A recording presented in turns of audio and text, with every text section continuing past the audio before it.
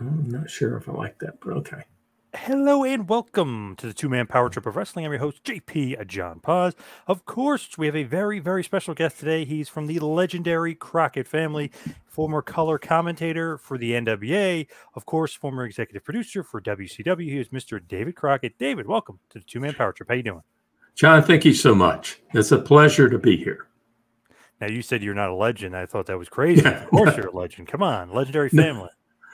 Well, I could say that my father is, he started the company in 1933 with boxing, the show and dances, Tommy Dorsey, Glenn Miller. Then he went on and he kept on running into this boxing and wrestling commission. And he finally said, well, what is wrestling? So that's how he got into wrestling, that because of those commissions. And he said, well, I'm a promoter. I'll promote anything. I mean, good grief. He promoted Lone Ranger and Lassie. So yeah, he'd promote anything. When did he get into the NWA? Do you remember about what was the 50s?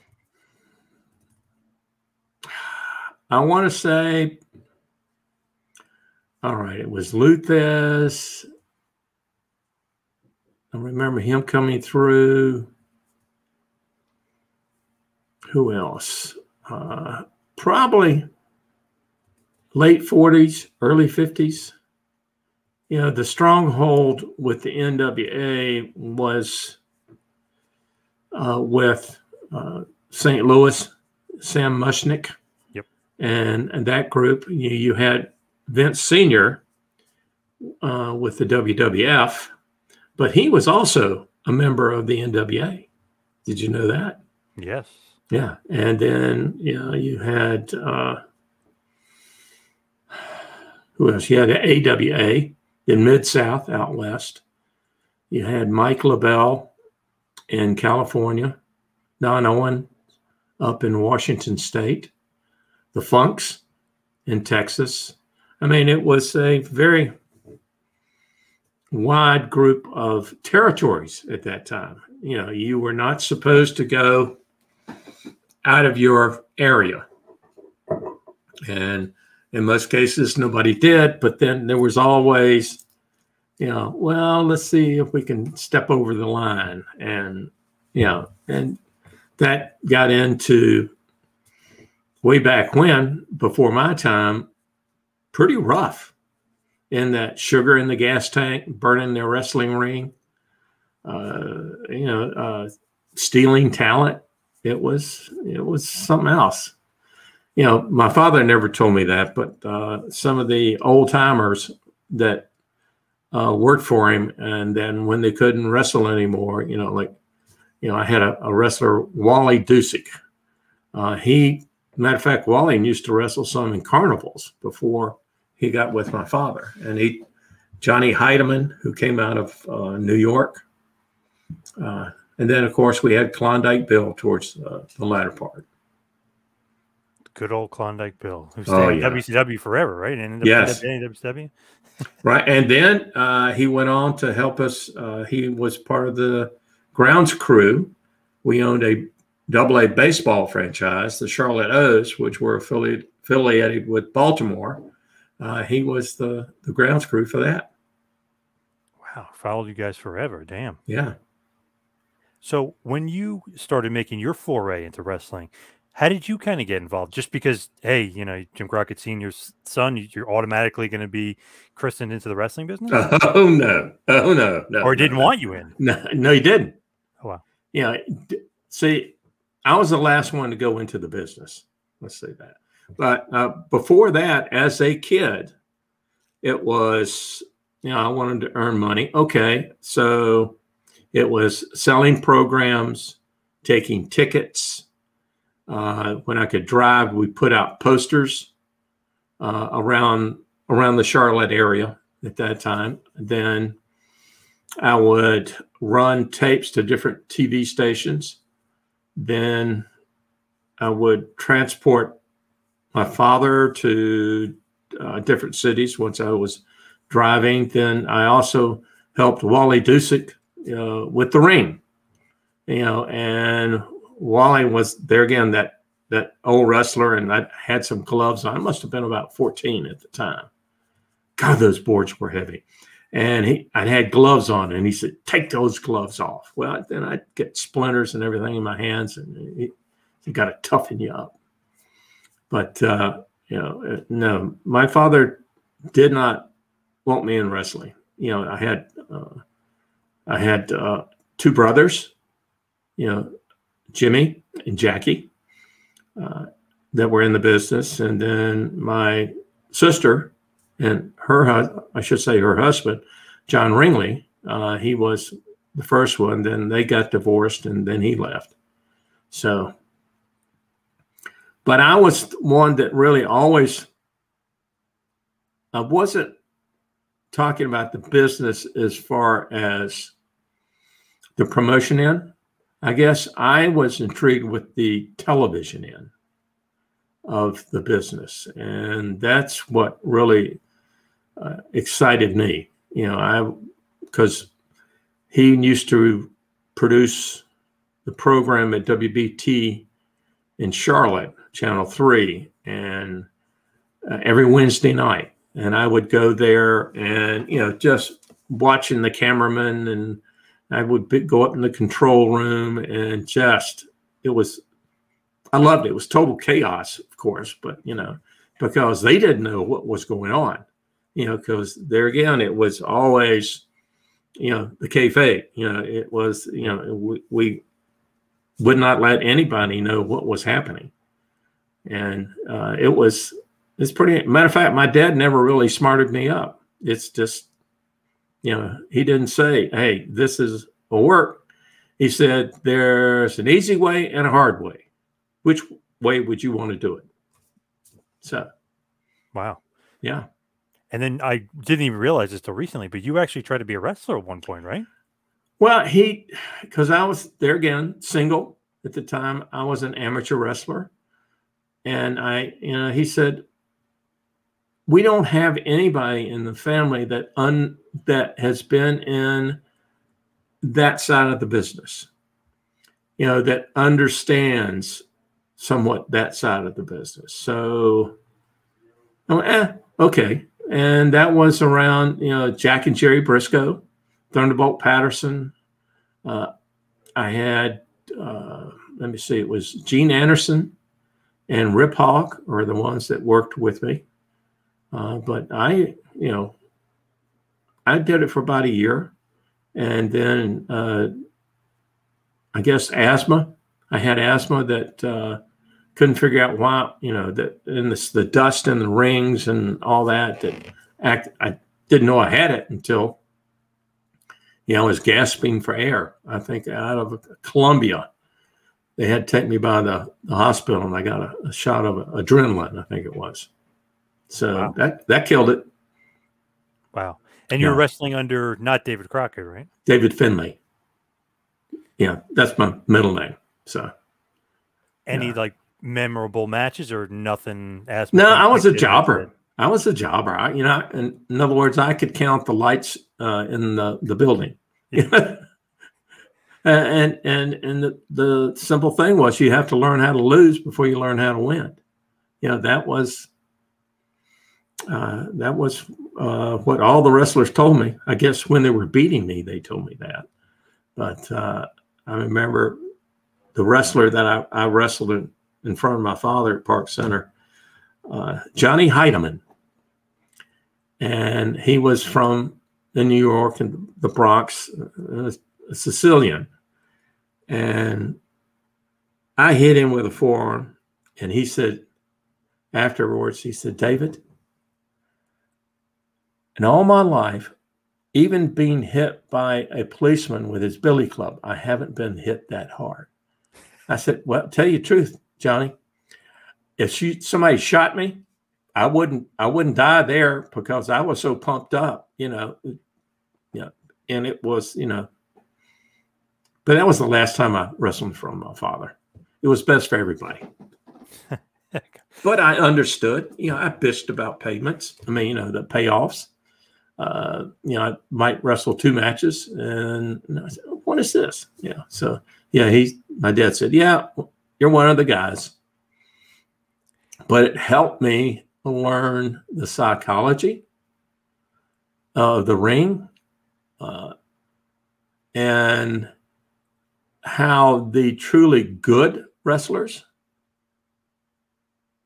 would work the crowd, how they would do certain things until they had them, in the palm of their hand, and then they could manipulate them up and down, because there again, the bad guy in most cases was the person that led the match, and just, it was amazing some of the conversations that go on in a wrestling ring that nobody hears, except the referee and the wrestlers. It's an art form.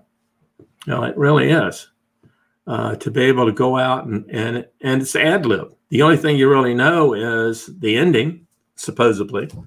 But as far as whether it's 15 minutes, 20 minutes, an hour, 90 minutes, all that in between, no, that was not arranged. It wasn't planned. And so those good wrestlers, and we were lucky enough to have quite a few, could go out there and really entertain and be true professionals. With Ole and Gene, I could imagine them not being so easy on you. Oh, no. Gene, especially. Gene, his hands were, what is it, Carl Gotch, I think, or would take and crush an apple with his hands. Well, Gene, he would do that. He could do that, but he loved doing, the hand thing, and so he would act like it's killing him, but he's killing you. He's squeezing your hands, or he'd come in and just pinch you.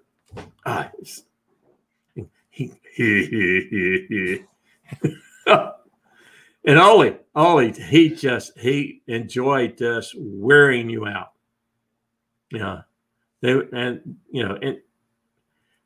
They were constant motion.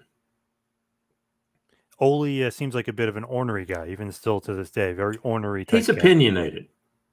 I would say he's opinionated, which he's always been.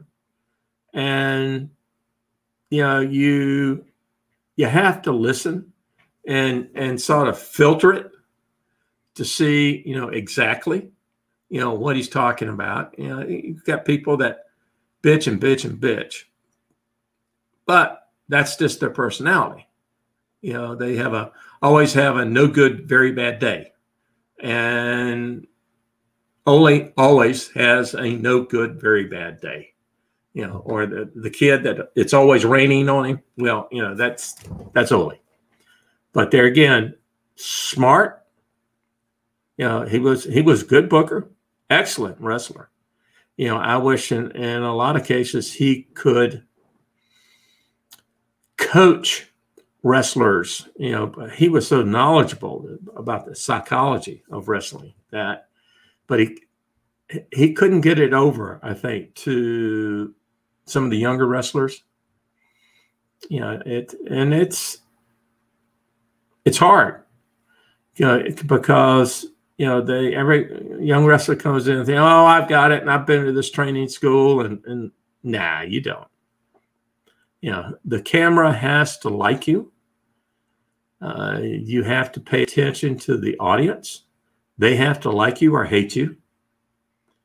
That you have to have the gift of gab as far as being able to be current with your conversation, get the point across, and not be stale, not always picking up somebody else's sayings. I hear that so much.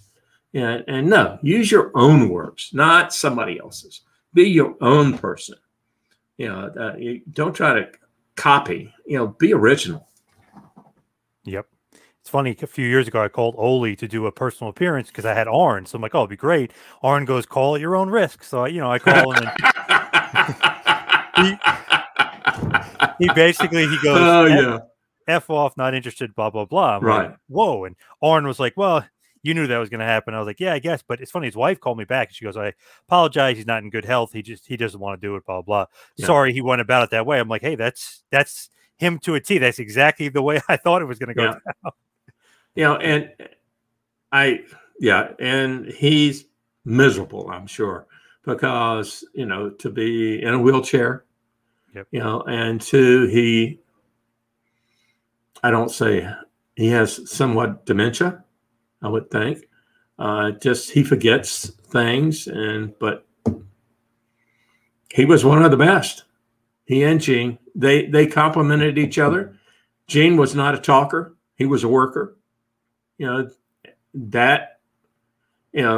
have some tag teams that everybody wants to talk. Nah, Gene could care less. I stuck a mic in front of him one time, and he looked at me and said, and just talked to Oli. Yeah. It's funny because Oli, Gene, and really Blackjack kind of set the tone for Flair, really. I mean, yes. In essence. Yeah. Flair came in as the Ramblin' Rickus Rhodes. That's what he wanted to be. And he was like the Pillsbury Doughboy.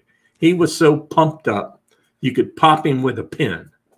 But he was an Anderson, and plus he was also Gorgeous George.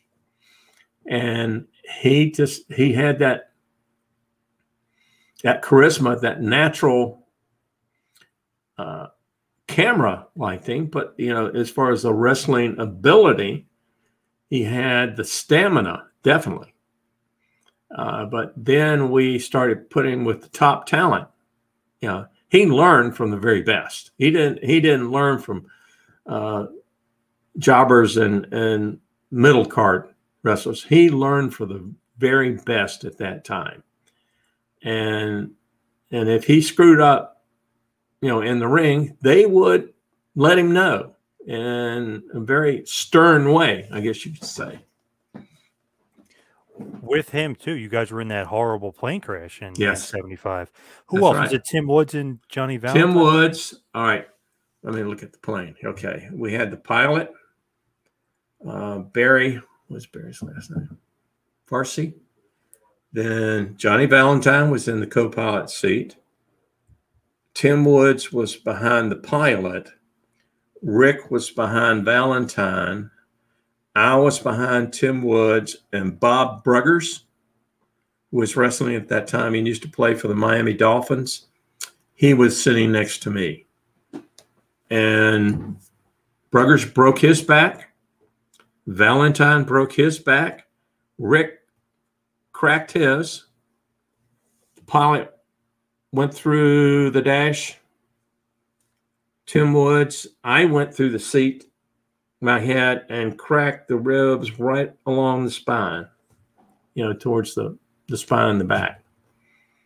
I had a severe concussion. I was probably, I think my wife said that it was at least 6 months before I started coming around.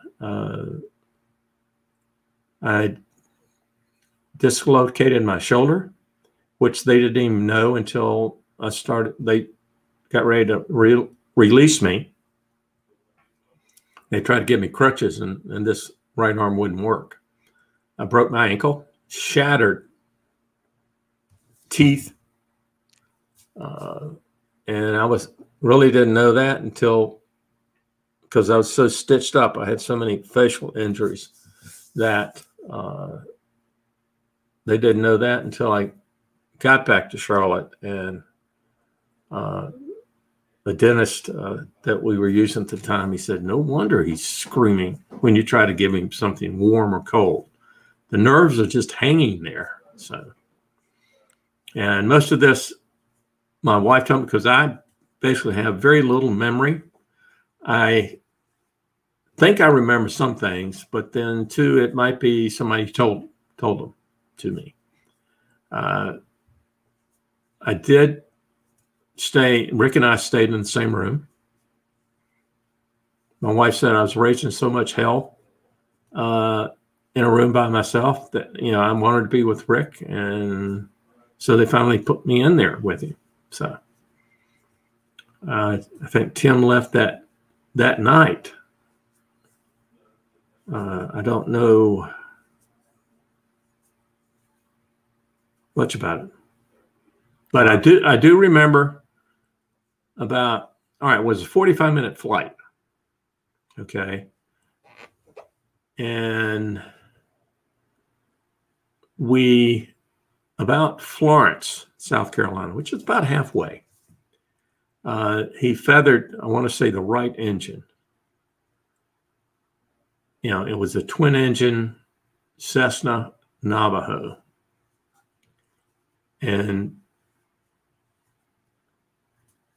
I don't know why we didn't land, in Florence or Lumberton, North Carolina. They both have small airports which could handle that.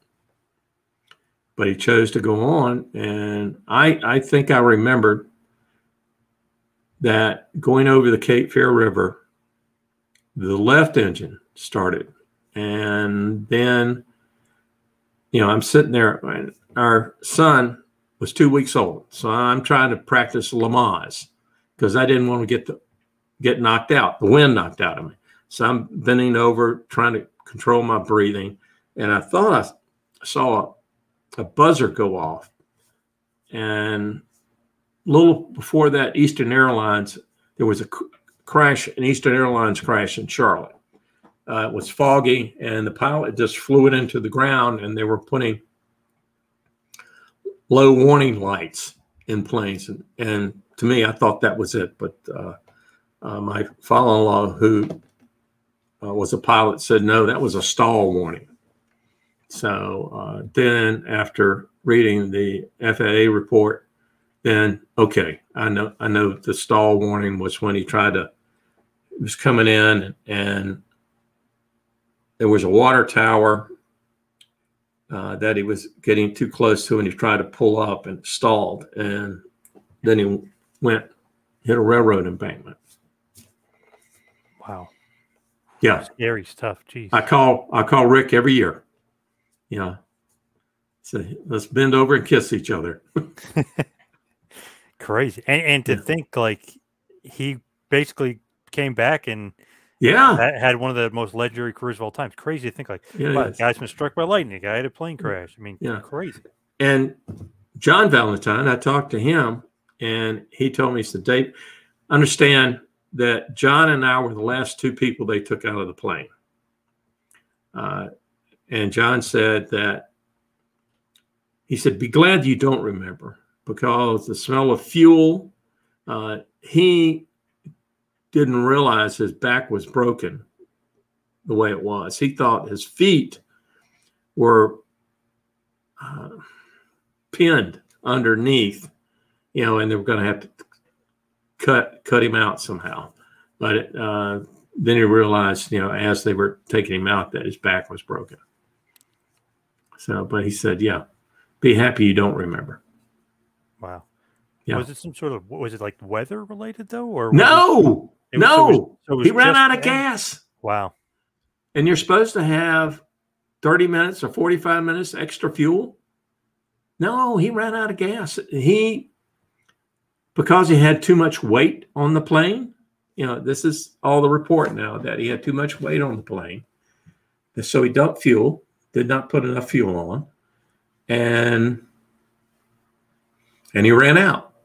But the report also says, and he switched the wing tanks, I think, or I don't know, but somewhere there was 10 gallons, whether it was the main or the wing. And if he had switched to one of those, he would have made it. But I always wonder, that I really shouldn't be here, but I am. So the man up there, I feel, still has something for me to do. Maybe it's this. Maybe it's I'm supposed to win the lottery. Could be, could be. Yeah, I know that, after WCW, I volunteered for Red Cross for 18 years on national disasters as part of it. So I did that, and I had a great time doing that. Believe it or not, I love chaos. Yeah. I said, this reminds me of a TV show. People going around, especially in the offices and so forth. That crazy chaos of pro wrestling got you ready for American Red Cross. That's right. I always loved it until the politicians got there, and then I said, all right, it's time to go. I was a disaster assessment manager, government liaison, which I didn't jump up and down about. And then information dissemination, which we take all that information coming in and put it into a sit rep and so forth to distribute to the different Red Cross people. And I was also a mapper, a GIS mapper. So I definitely enjoyed that. So, but COVID hit, and I figured it was time to back away. Now, just to rewind back to Crockett or Jim Crockett Promotions, JCP, why your brother gets to be in charge of Jim Crockett Promotions when your father passes? How come it wasn't you or maybe Francis? Or why Jim? Well, all right. First, Francis was not in, quote, the business. Her husband was. Oh, John, right. John, he was, after Dad passed away, he was the president of the company. But then the thing is, I guess he didn't know any better. He started having this affair, which, come on, how stupid is that? Especially, when you're dealing with the Crockett company. So he was asked to leave. And so he left. And so, my mother said, Jimmy. And I said, okay. So that was it. She was still alive, and, her word was law. Did you agree with it? You're okay Sure. with it? Sure. I'm a reluctant leader in that I will lead if I have to, but I'd rather be behind the scenes making things work than actually being out there. I think someone called me at one time a battlefield general. I'd like to be out there. We know the plan. It's your job to manipulate it, however it is, just to get it done. And so I enjoyed that. At one time, I guess later on,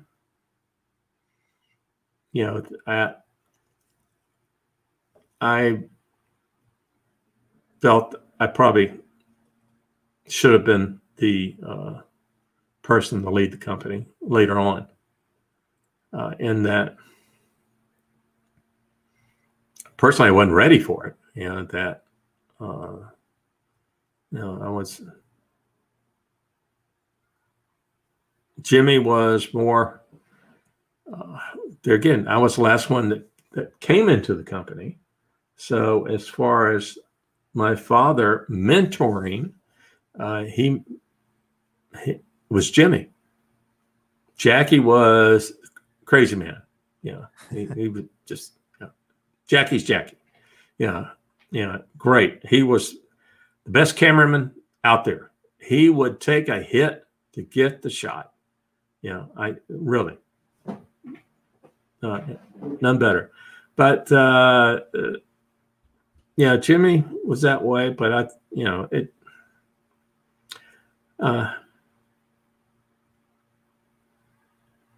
I know that I'm going to go forward a little bit. When we got into our mess, our fix, that we outran our money. We had plenty of money sitting in receivables, time sales. But, everybody's slow pay, God forbid, 90 days, 180 days. And we were just outrunning that, that money. And Ted Turner, saw an opportunity. I can't blame him. And he said, either you sell to me or I'll kick you off our station. I can stand it longer than you can. But I still did not want to go to Turner. Ric Flair did not want to go to Turner. And Rick said, David, I'll stay with you, whatever you want to do. And I was going to take the company into Chapter 11 and start with whomever we had, a territory again, or whatever you want to call it.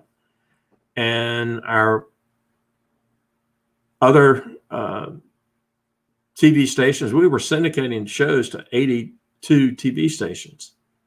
So I had a TV truck. I had all that, the editing, and so we could get by with that. We could get by and create we just wouldn't have TBS.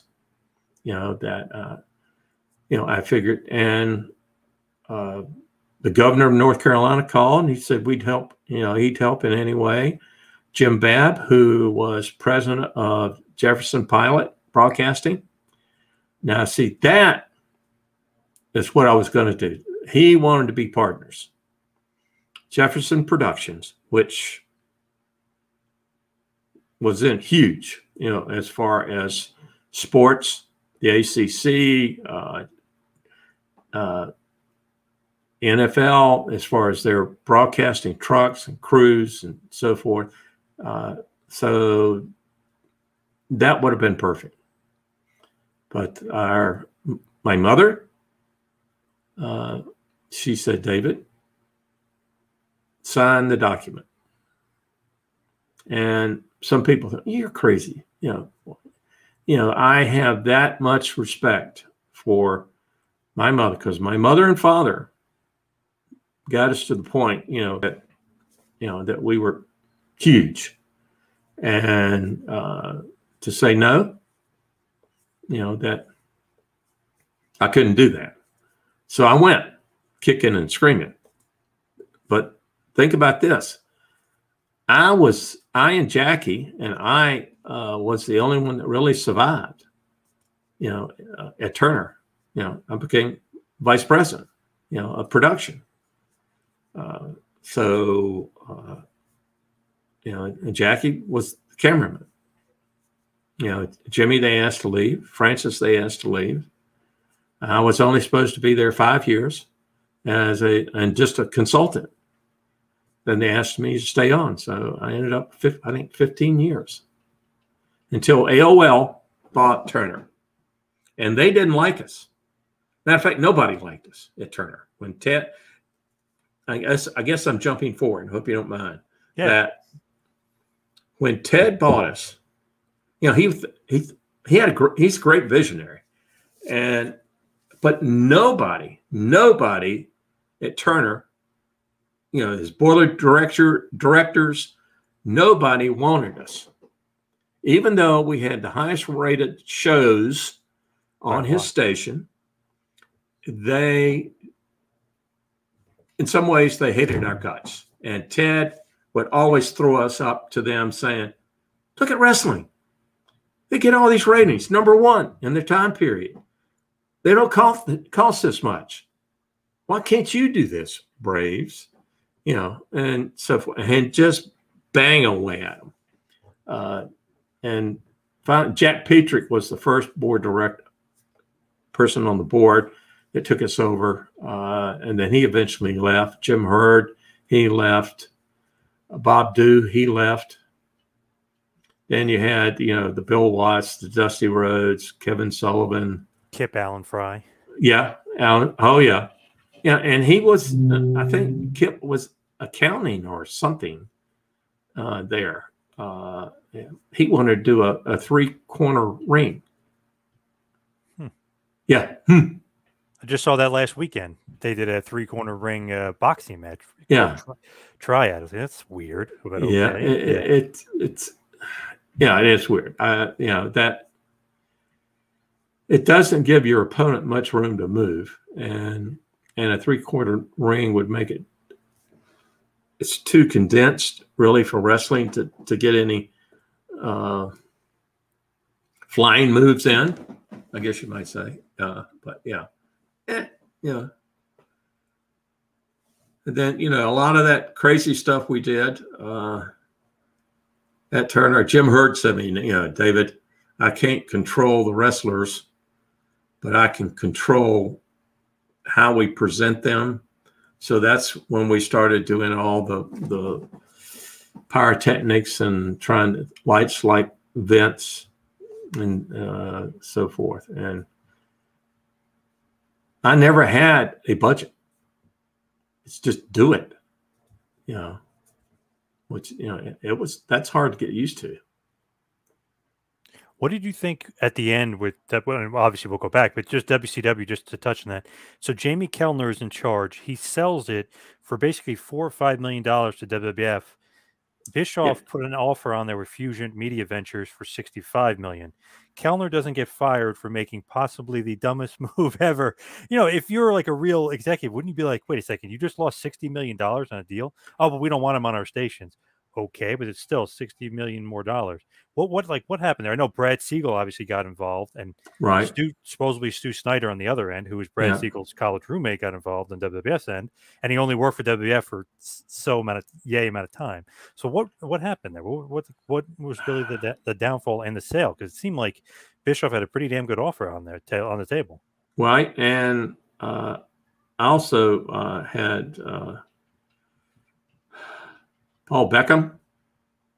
Paul Beckham was at one point chief financial officer at Turner, and Bill Shaw. I talked to Bill about buying WCW, and Bill came back and he said, David, you know, all they want to do is get rid of you. You know that, you know, the deal with Vince, you know, and it was not so much money. It was they were buying advertising. You know, and they kept on saying it was $40 million, and, you know, 40 million. And a lot of that is our own fault. All right. 2 years before that, I kept on telling God, hey, you're killing the golden goose. And at one point we had $18 million worth of wrestlers that were out because of injuries. You know, they were ruling the roost. They, drugs were rampant. It wasn't good. You know, that we did our best at WCW before the Time Warner sale, when Bill Shaw took us over.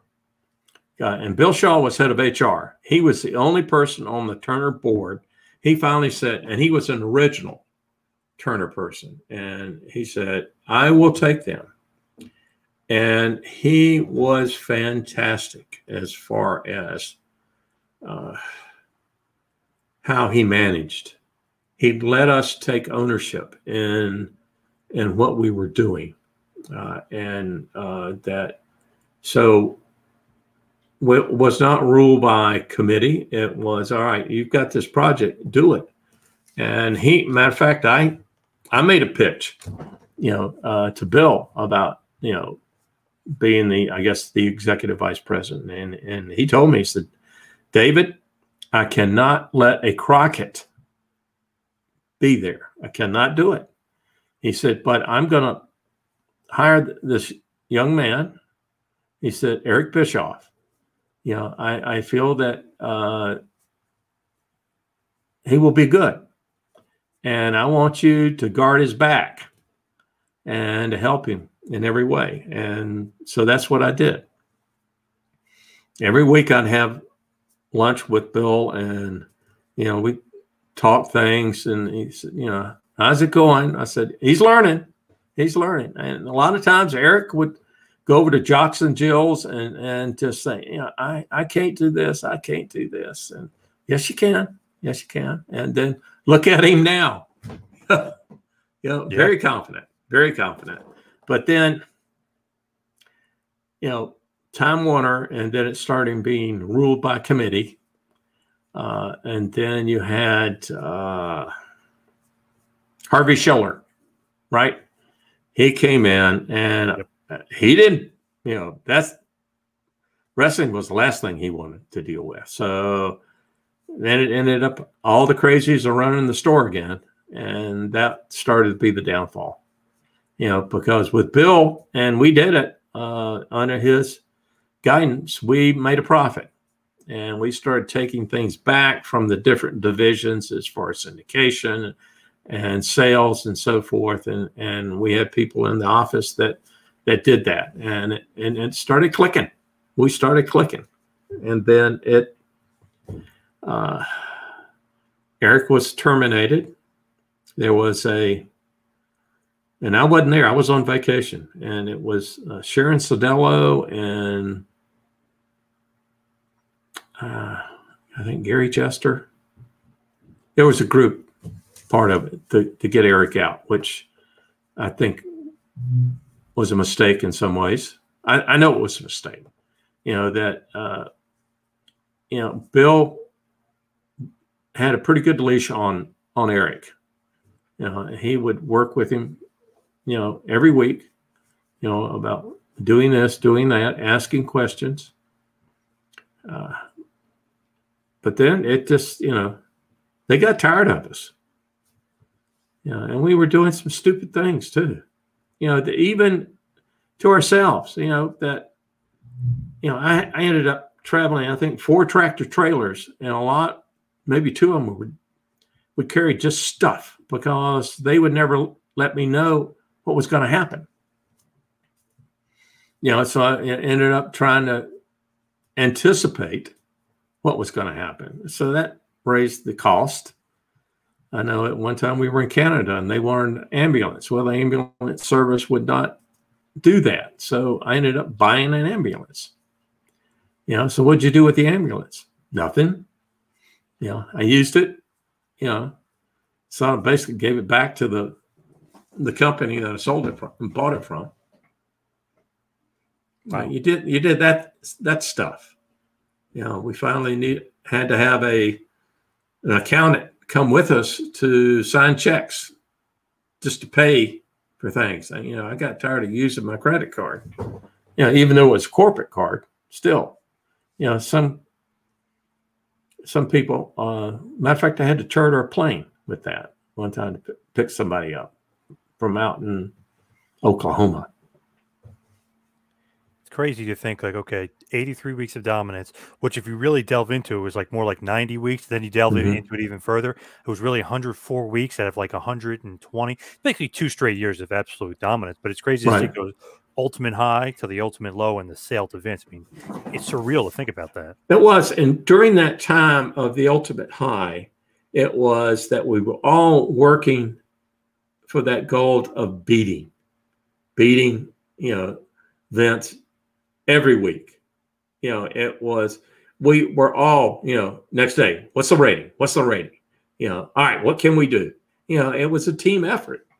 And I mean, everyone that was on the crew, we were all just giddy when, we got the ratings, and everybody would continue. Everybody would work hard, in the truck, the lighting crew, the pyrotechnic crew, the sound crew, cameramen, all the TV guys, all the post-production and pre-production. Everybody was working for one thing, and that's to be number one. And I talk to Kevin Sullivan all the time. We always kind of dissect like what I love Kevin. I love Kevin. He's the best. He's a nut, but it's so funny. It's like, what went wrong here? What went wrong there? Sometimes he says it's creative control, brother, and he throws that out there and stuff like that. And, little chinks in the armor along the way creatively definitely didn't help either. No. And we stopped working together. That they got paranoid for some reason about the dirt sheets getting, what we were going to do on TV. And so, everybody was pointing the finger at everybody. I said, who gives a damn about the dirt sheets? I mean, how many people read it? If you look at your TV ratings, I guarantee you only 1% of the rating, maybe not even that, reads the dirt sheets. We have to concentrate on television ratings. So, but they just became paranoid. So what was your role though? Like specifically, so you're just a producer or executive producer? Like what's the title when you were with WCW? Well, I was vice president of television production. At first, I wasn't. When Eric came in, he made me vice president of television production. When strange, I wasn't supposed to be there. Really, I had a consulting agreement. Right. 5-year consulting agreement. After that, it was goodbye. But during that time, I would, go down there, stay at the Omni Hotel or the Marriott at the airport or the Marriott over on 75 near Marietta, and go to the office and just sort of be around and just do things. That it was, television, this was new to some people. It wasn't to others, and just help out. And matter of fact, the first time I met Eric, it was in Texas, not Padre Island. But it was in a town in Texas. He was brand new, coming in for the 900 line, and we were placing cameras and lighting and sound, and I was doing this, and he comes over, and I said, "Go stand over there until I get finished," And so that's my meeting of Eric. He's probably got to remember this guy. He's bossing me around. Yeah. When you're like doing the production stuff, when actually Hogan comes in, we'll just kind of go there for just a second. Eric and Jim Bass, not Jim Bass. All right, go ahead. Bill Shaw. Yeah, Bill said, Eric mentioned Bill, and Bill said that will put us on the map. Did you agree? Did you think so too? I mean, now you got the biggest star of all time entering the fray. Well, it wasn't me thinking about. I was thinking about the money he was asking for.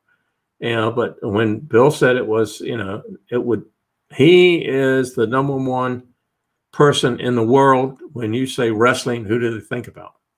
Hulk. Yeah, Hulk Hogan. So that instantly puts you on the platform. So that's what we did. And then after that, you had Kevin Nash and Scott Hall come, and it's started rolling.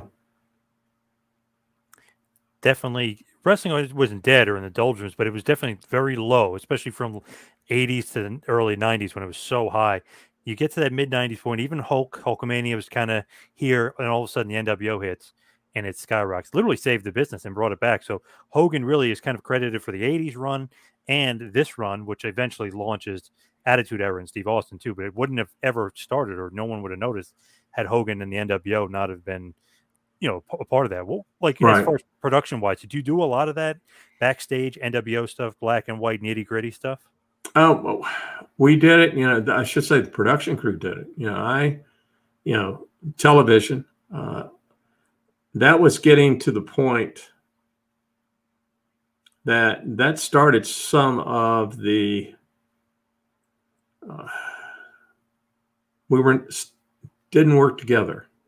Now Eric, I don't know why. I love the gimmick. And I think I think we didn't take advantage of it as much as we could have, as far as marketing. You look at that black leather jacket behind me. That yes. We could have been. We didn't mass produce T-shirts. We would FedEx them to Japan. You even had the Japanese portion of the NWO, in Japan, and they were crazy about it. Yeah. Oh so, yeah. We had,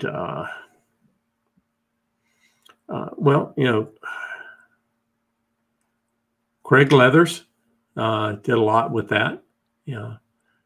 Keith Mitchell did quite a lot. You look at Keith now with the AEW.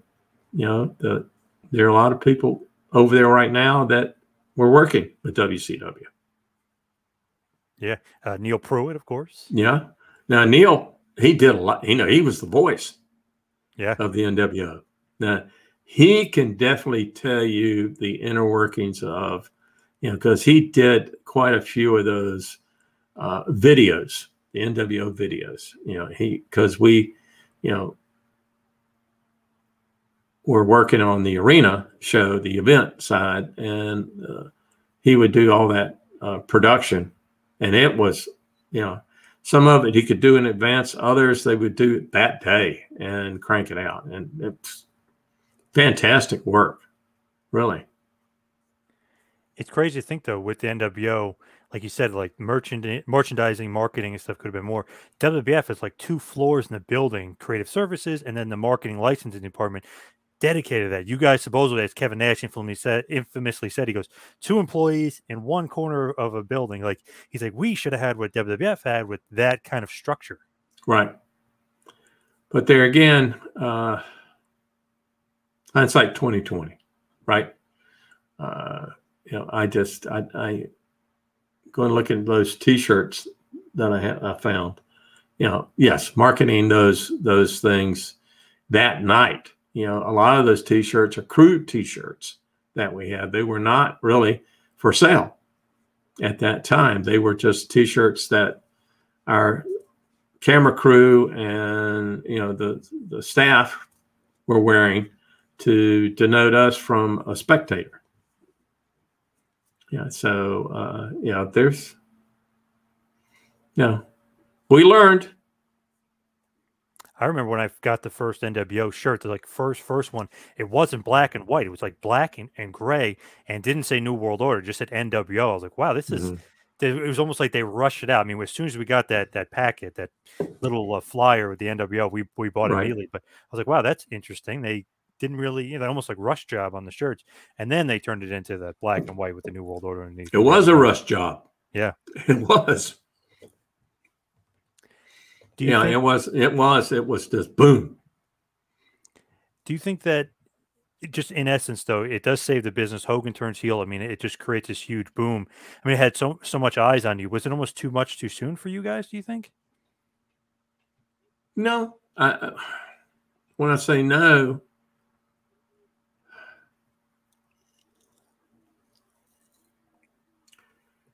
too much too soon. Good question. It's almost like you're like flat, and then all of a sudden it's like, okay, to the moon. 90 weeks or 83 weeks in a row of 90 weeks to the moon. But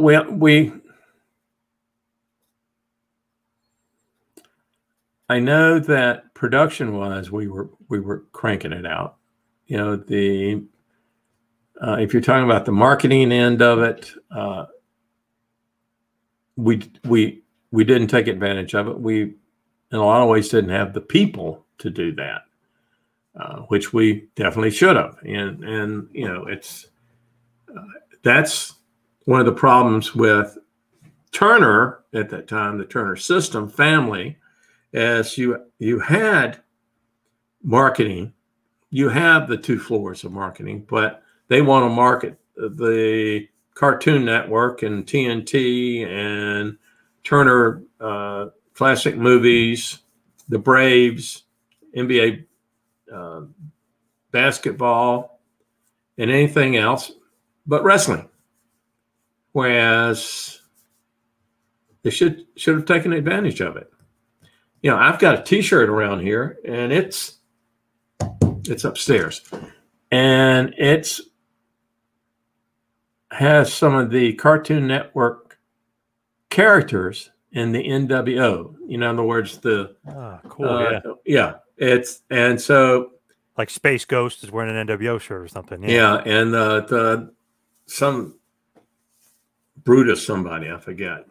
But yeah, the cartoon characters were wearing it, and then it had the NWO on it, and that's a classic shirt, and I think I don't remember anyone else having one. I don't exactly remember how I got it, but I did. Yeah, it's pretty rare. Yeah, it is. It is. And I guess instead of wearing it, I should frame it.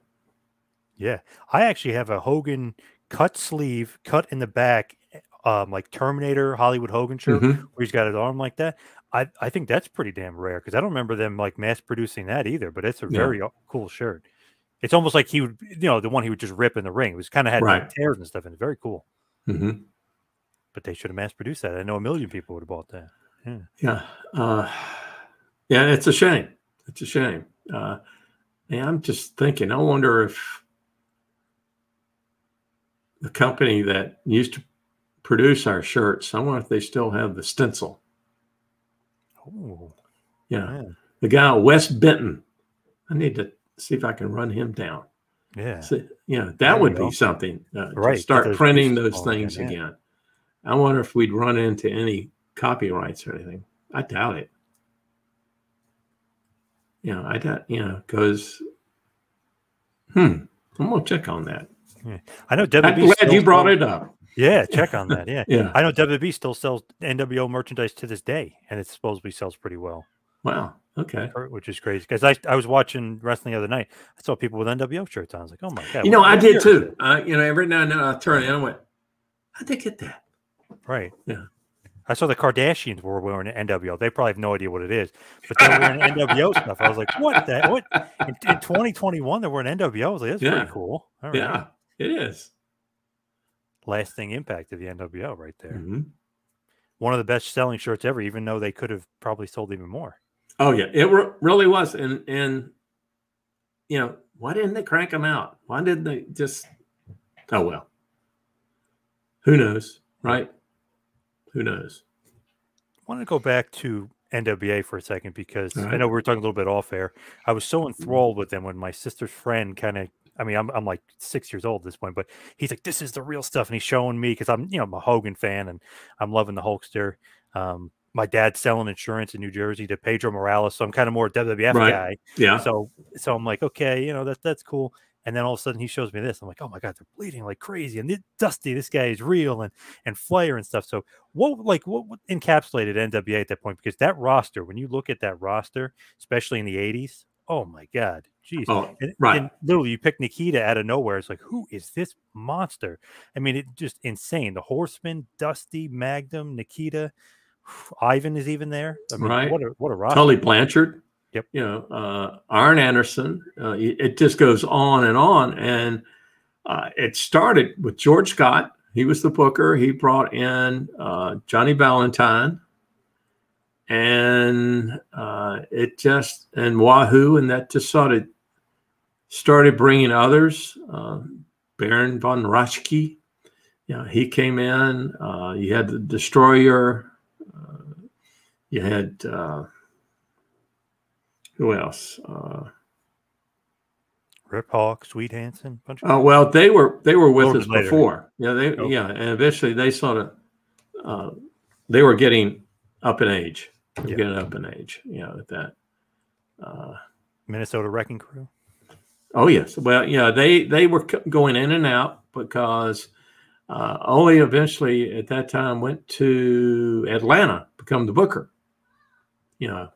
Down there, but go back and forth. He eventually bought a house down there, and was there. But Gene always stayed in Charlotte.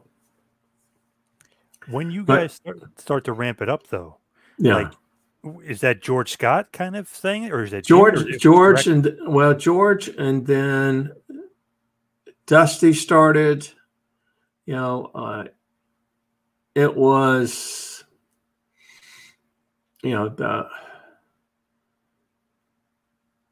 Dusty came in and was doing the sort of the creative, I call it Big Show, the sort of like, being the Hulk Hogan or the Randy Savage with the plumes and so forth, and more show to it, and so that wasn't George. George was more wrestling. Then we started doing more videos outside of the program.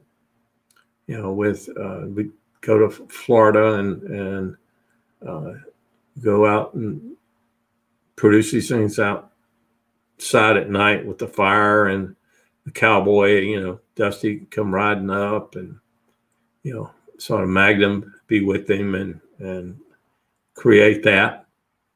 But it's Roddy Piper. He came in, just things just started clicking. People, how did it happen? Right place, right time in a lot of ways, Wahoo wrestled, in Florida, Texas, Mid-South, up north, never really came for us. George got him to come in.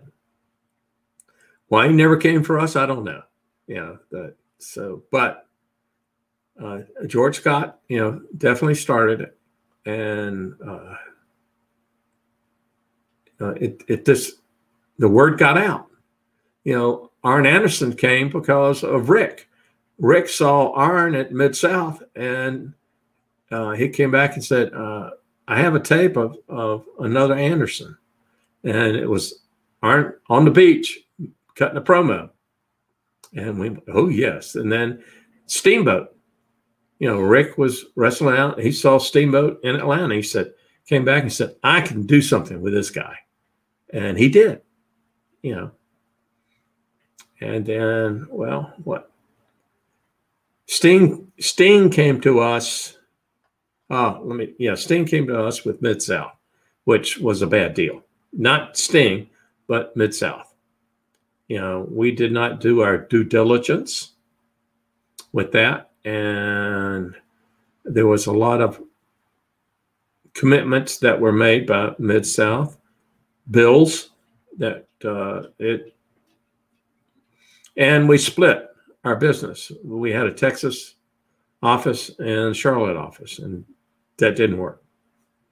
Did not work, period. You guys were stuck with basically their losses? Yeah, stuck with their losses. Heavy. Why did you guys do that deal? Did you think that, okay, we got to compete? Why'd you do the deal, though? Is it just to compete with Vince? I didn't want to. Jimmy did. He thought that Vince was going to buy it. I said, Vince is not going to buy it. Why buy something that's going bankrupt? That just wait and pick up the pieces. But, it was, Jimmy just felt that, Vince is going to get it, and that, we need this area. And two, I don't know this for sure, but I that Jimmy was newly married. Dusty wanted to go home to Texas. This gave them a perfect opportunity to do that. But it was wrong. That we ended up getting an airplane. End up buying 2 airplanes. Always hear those stories from the guys. How much money did that cost? Well, the G1 was a 16-passenger plane. That actually, in some cases, made sense. It was you figured a 500-mile range. We would take the wrestlers, drop them off, let's say in Cincinnati, okay? And they would wrestle around that area. And we'd have towns book a group of 16, let's say there's 17 counting the ref, and they would do their thing. And then we'd take another group, drop them off in somewhere in Mid-South, drop them there. And then another group here. So, and then you go back after that week, pick them up, you'd bring them to Charlotte for X number of days so they wash their clothes, something that gone again. Same thing with the other. And 500-mile range, it was turboprop. It would, it would haul. The Falcon 20 made no sense whatsoever. If anything, all it did was cause people to be jealous. Well, I'm not flying on the plane. Why can't I fly on the plane? Right. Right. What do you think I am? Chopped liver? That made no sense. And that was, at that time, that's also when it really started hitting the fan as far as outrunning the money. Just too expensive, right? Pardon? Those planes got to be pretty expensive. Oh, yeah. Planes, pilots. But the only one, I didn't like the G1 either. But I could, in my mind, justify it because it helped us expand without paying airplane tickets, passenger service. We could haul all their bags and whatever it is to, and that worked in a lot of ways. To just use it to fly to Atlanta for TV, no, drive. It's not that far. Saturday morning, I take that back. A lot of the Saturday mornings we would bring them in to Atlanta, and then they would fly out, to XYZ, instead of putting them on a Delta or American flight, or at that time Eastern. Some of that made sense. Pardon? Whose idea was the planes? Was that Jimmy or Dusty or both? Jimmy was the G1. The Falcon 20, the name was Stardust. Definitely Dusty. That's all I got to say. 100% Dusty. Okay. Yeah. No, I don't know that. Okay. I just know on the plane said Stardust. Who actually brought Dusty in to begin with? Is that like Jimmy? Jimmy did. Is that because of Eddie Graham, or is that because he's somebody like recommended Dusty as far as coming in and booking? Eddie Graham. At that time too,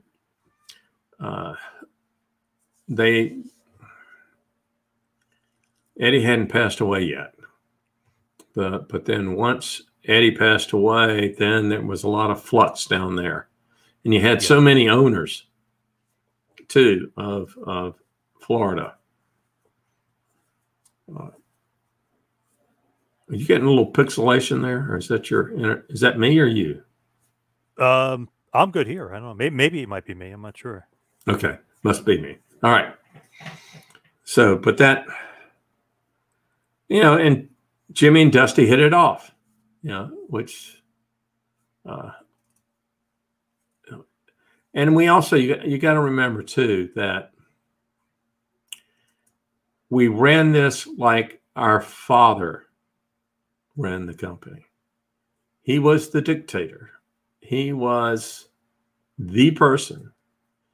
You can't have two people telling people what to do. It just doesn't work. You just can't. And sometimes I guess I'd get my point across. It'd get to the point that, as a family, you are brothers, you go out back and take care of it. Right. Yeah. So, yeah. So was it okay though? Like with you, like, okay, we're going to bring Dusty in, like everybody's in agreement, or that's Jimmy's in charge. Jimmy said Dusty's coming in. Dusty's coming in. Well, Dusty didn't come in. It was Dusty came in as sort of for the big shows in Greensboro. He was not really in the office. He was he'd be there for big shows, doing certain things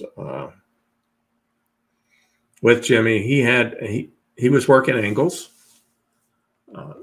for that, that we had a lot of different people come in. I mean, we had Harley Race come in. We had the Funks, and Dusty was around then.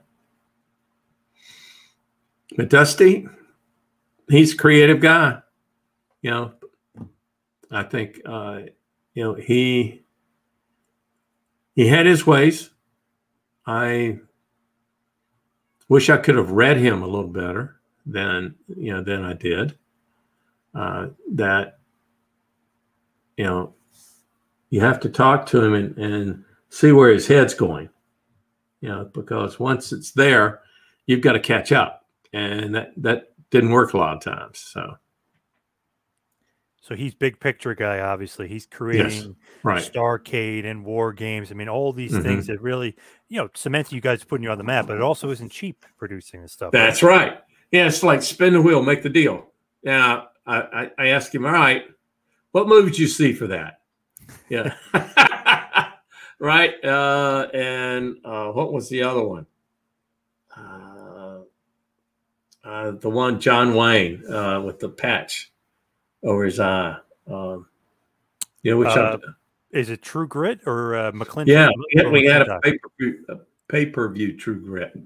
And then War Games. No, War Games was War Games. I don't know where that came from, but that worked out. Well, part of that is Mad Max, the match Beyond. Remember the cage and stuff? Yeah. Right. Okay. Yeah. Yeah, he gets a lot of stuff from the movies. I forget Starcade is from a movie too. Yeah. Yeah. And, so when I finally realized that they're movies, I said, I jokingly always say, all right, what movie are you watching today? He was definitely a John Wayne fan. That's for sure. Yeah. Oh, yeah. And some of that stuff, they wanted it so fast, it wasn't, I couldn't do it correctly the way I wanted to do it.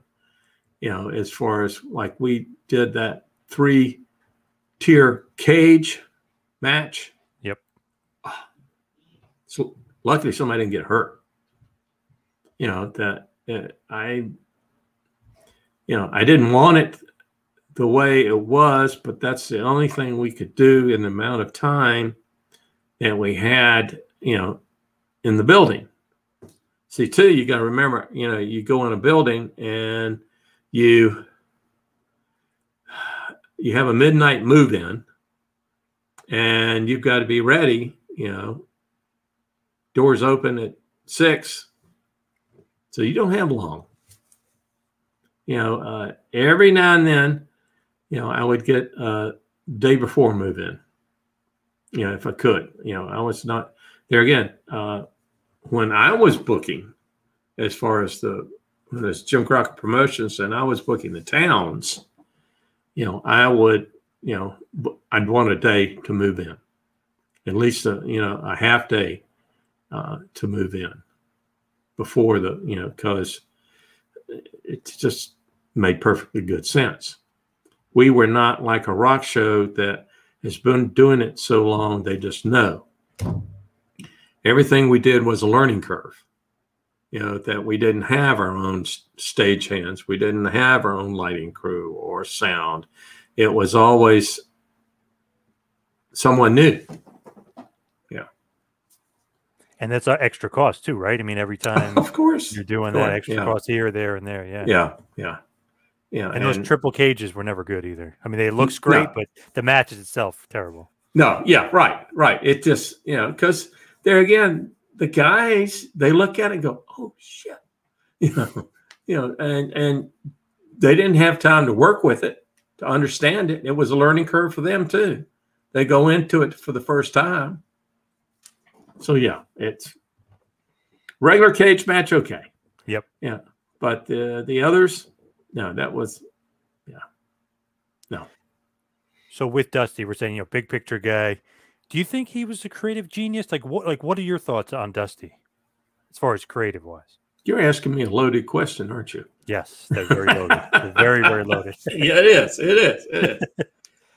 I think Dusty was creative. Yes. Now what? and yes. Good, bad, and different. Obviously, I mean, there's some ups and some downs with Dust. Yes, ups and downs. You know, that no one can be creative all the time. You know, that you're going to hit some duds, right? There's no way. You know, I'm not making excuses for him. You know, that when you hire someone, you expect them to do 100% every single day, 24/7. But we are human, and it doesn't work that way. So, yes, he had some duds. Oh, yes, that he did. And they were pretty big duds, but he had some winners too. So I have a lot of respect for Dusty. You know, that he was willing to, I guess, put his name forward or put himself forward to do it. And, you know, and Jimmy gave him the chance to do it, and he took off. You know, then I think if I had to do it all over again, I would explain to both of them about profit and loss. That, yeah, you can do this. Right. You'll be paid on net, not gross. That will wake anybody up. You know, you can't spend $2 million to make $1 million. That, I mean, because you won't make it. You know, there's no ROI there. Yeah. Yeah. Right. Now, very friendly with J.J. Dillon. He would always say that, you know, he's Dusty's assistant booker. So, and he's good friends with Rick, obviously. I mean, that goes with that. I mean, that goes without even saying. But so Rick goes to him and it's like, okay, Dusty and Rick and Dusty and the Horsemen are having this big feud. Rick's like, we're getting beat a lot. We're getting beat up every night. I want to keep my heat. I want to keep my thing. So he was almost like the liaison between Jimmy and Rick, and then Dusty in the middle. And he's trying to, like, I don't know, like trying to, you know, not play both sides, but he's trying to almost like be defensive for everybody. Like, oh no, you know, maybe smooth things over in certain ways. Did you? He's playing both sides. No, I like that. Yeah, you know, JJ with his relationships with Dusty. Yeah. You know, that the door was always open to him. The Rick, yes. You know, that in some ways, you know, they could get beat, but after they get beat, they glom the winner, so to speak. You know, okay, Dusty won, but he's laying in the ring all bloodied, and you know, they're going to have to get the ambulance to pick him up. So they're still throwing cans and rocks at him, right? So, you know, it's all in the way you're beaten. You know, and it's the egos. Come on, you know, Rick, Dusty. Yep. Oh, there's not enough room in the world, you know, for the ego, and rightfully so. Pretty epic feud between those two, both behind the scenes and obviously in front of the camera. I mean, two of the all-time greats, but it seems like they would be, you know, battling behind the scenes too, which a lot of people probably weren't aware of. That is true. I think behind the scenes was better than in front of the camera. oh yeah. You seen some blow-ups between them? Not blow-ups. See, that you know, they did not get in arguments in front of other wrestlers per se. That did not happen. You know, it's just, you know, it's them voicing their opinions to everybody else. And, you know, and then, you know, we got our little, rats that'll run and say, you should have heard what Dusty said about Rick. You know, or, oh, you should have heard what Rick said about Dusty. Right. Yeah. But Dusty knew Rick was the cash cow, right? I mean, he knew he was the draw. Right. But, you know, Dusty wanted to beat him. Yeah, and Rick wanted to beat Dusty. That's sort of like Dusty wanted to beat Hogan. You know, and Hogan wants to beat Dusty. Hogan wants to beat Flair. Flair wants to beat Hogan. You know, it's, yeah, the top guys want to beat top guys. They want, you know, they want to be the man, the person that everybody pays attention to. They want to be the person you want the autograph from. Got any good Nate stories? I know you probably have a ton. Oh, golly. Uh, well, it's all, Nate. I know we were in Baltimore quite a lot, and the Four Horsemen, they would get on, the TBS show in the mornings. We would tape it there at Turner, and they'd be promoting where they were going to have their party afterwards. Whether it was the Omni or the Hilton or the Marriott, and Rick would have a suite, and all you girls, here we come, and they would have a party. They would have a party, and Rick, and we've seen with, I think, a lawsuit or two about Rick likes to put on his robe and his belt and nothing else. And it's happened more than not.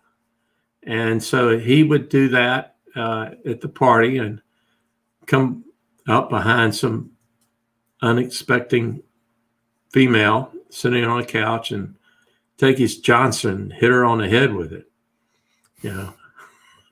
He would do that. I know that we flew after television to Hawaii from Atlanta nonstop. We drank every bit of alcohol on the plane, even all the cordials. Rick would pour them in this pitcher, then go around and pour them. And of course, he did that. He went into the bathroom and came out in his robe and belt, and and the flight attendants on that flight were sort of taken with him because they were staying at the same hotel, and when I had to catch the plane back, Rick was staying there because they had a match, and I had to find Jimmy because he's supposed to. Well, that time Jimmy wasn't married, and ended up found him. He was in Rick's room with the girl, and Jimmy was there.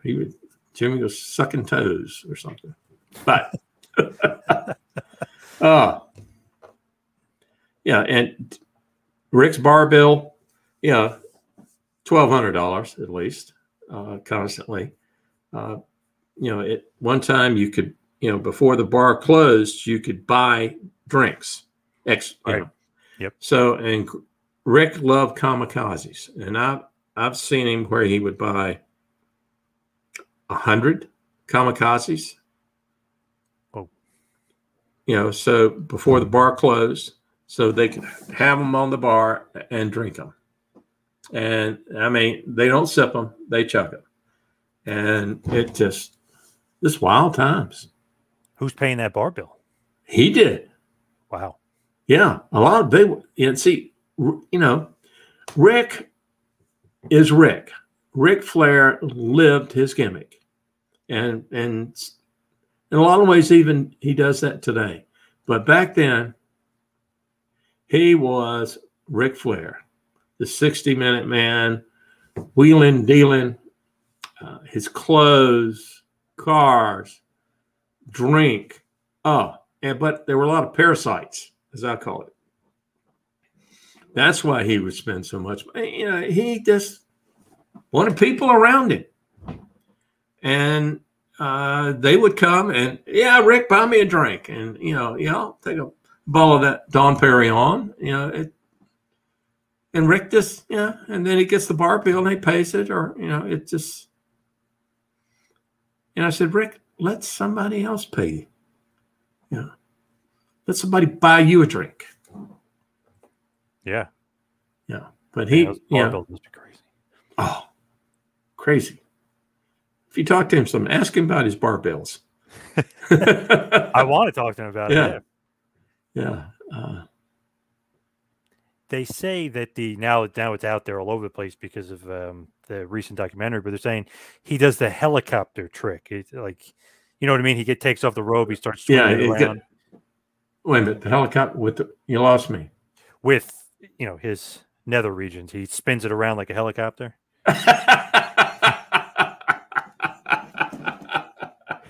Oh yes, well he spins around it. Whack. Yeah, it's his club. Yeah. Yeah. So I guess these stories are true about Nate Oh, for the most yes. part. Yes, yes. Yeah, he will embellish them, and then some people, other people, but yeah, he didn't mind touchy-feely, you know, with it. Yeah, he'd be glad to show them. And yeah, he was constantly, it's lucky he never caught anything. Right. Yeah, Jeez, really. yeah.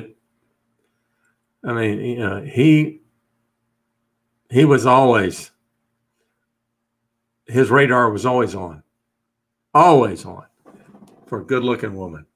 He just, I heard that he used to give out Rolexes to some of these women and give them, like, gifts and stuff like that. JJ Dillon told me a great story that one time, I guess Rick got pretty drunk, pretty hammered. They're all partying and stuff. Rick goes to his room with this girl. JJ goes to his room. In the morning, he's going to head down, get some breakfast and stuff. Rick is still sleeping. He sees the girl in the elevator and he looks at the girl's watch and he's like, that's Rick's like $30,000 Rolex. And JJ had another one, like not a $30,000 one, like a way cheaper one. But so he told the girl that they're switching the watches. So he gave her the cheaper one and he took it back. He goes, Rick, $30,000 Rolex. But he saved Rick from, I guess Rick was so, maybe had too much to drink because he was partying too much. He gave her the wrong watch. He always had too much to drink. Yeah. Yeah.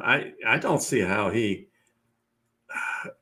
kept in shape, with the amount of alcohol he drank, and he was excuse me, Rick, if you hear this, that when Rick was in the hospital and we thought he was going to die, they had him in intensive care. Well, they had to give him an alcohol drip because he was going through the DTs too. So, yeah, that guy just, it's, he had a certain level of alcohol in his body constantly. And it's crazy because he might be in the best shape of anybody. 60-minute man, every night. I mean, man, it's just crazy. And Dr. Tom was just talking to him. He said that he would work out with Flair for a short period of time when they were together. He was puking, and he said he was in great shape. He goes, and Flair's laughing. He's got, he just was an incredible athlete. All right. Rick was not a big weightlifter. I know at his home, he had a Stairmaster when that was, he'd wear them out, just wear them out. I mean, he was on that. He and Tully too, in the dressing room would do step ups. You have a chair or a bench there, and they would constantly do step ups. And it wasn't anything from them to do 500 Hindu squats. That just, it's just what they do. And yeah, it's, to me, it was amazing. How then they go right out and drink. And I think too, because Rick was not so thick as far as muscle, the weightlifter, that it wasn't so tight that he could take the punishment without anything really ripping. That he was in shape. Yes, he would lift some weights, but there again, he was limber enough. And his lungs, and by the way, too, Rick is sort of an asthmatic. Think about that. And yeah, I remember when he first came in, he was taking so they had a powder you breathe through this inhaler thing, and he was doing that. But yeah, his win is, I don't see how people do it. I don't see how he does it or other people keeping up with him. For anybody to go an hour or 90 minutes in a match, come on. And he was doing it sometimes twice a night, sometimes every night for 7 days in a row. Yeah, crazy. Right. Especially when he was world champion. There again, you can't beat him, sort of. So, it's a DQ or it's time limit. It's an hour time limit. So you're going to wrestle, an hour. Or then they say, well, we'll do 90 minutes. Well, you wrestle 90 minutes.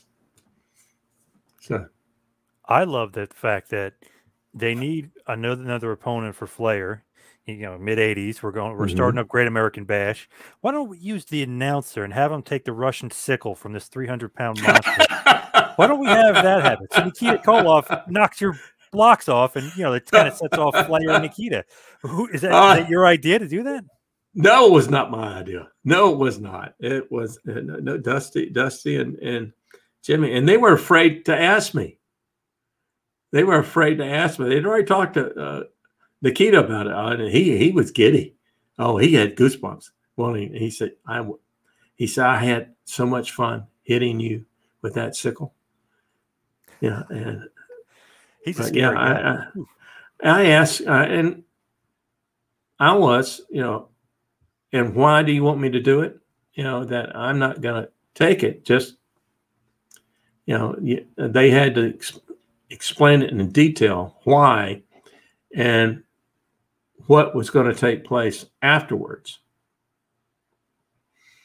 And so I finally agreed to it. And, it was like running through the yard when you were a kid at night, and, you're playing chase or tag, and you didn't realize there's a clothesline there. And all of a sudden, zip. And because I didn't know when he was going to do it, but you could see the gleam in his eye. And it was, so he got it. He was not light on that either. No, he was not. He was snug. Yes. Yeah. But hey, they used you as the vehicle to set off Flair versus Nikita. That's pretty good. Right. Yeah. Man, just crazy to think how big he was at that point too. Yeah. Then I ended up refereeing the match there in Charlotte at the stadium. What do you think about that? Like, what was your experience like that? I mean, that's pretty cool. That was, that was cool. And Ivan Koloff was there in Nikita's corner.